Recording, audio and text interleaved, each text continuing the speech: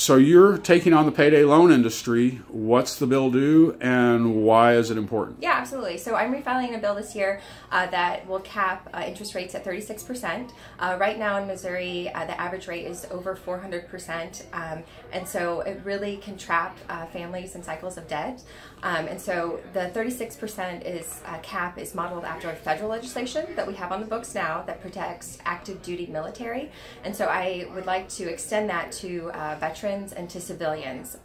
And this bill is something that's also been filed on the Republican side. So I've already had discussions leading up to the beginning of session with a Republican. Representative Lynn Morris is also filing the same cap of 36%. And so I anticipate that we'll work together and hopefully get some momentum on this bill this year. One of your predecessors from Columbia, Representative Mary Still, tried this for several years. She was ultimately unsuccessful, but she got a lot of attention and was from the payday loan industry and became one of their big enemies.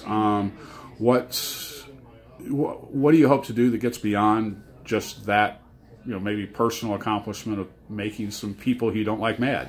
Well, I think it's important for us to pursue this bill to help protect low-income families. Again, like I said, I'm optimistic because we have a Republican in the majority that's also passionate about this, and so I really hope that we can together work across the aisle to get some momentum this year. All right, thanks.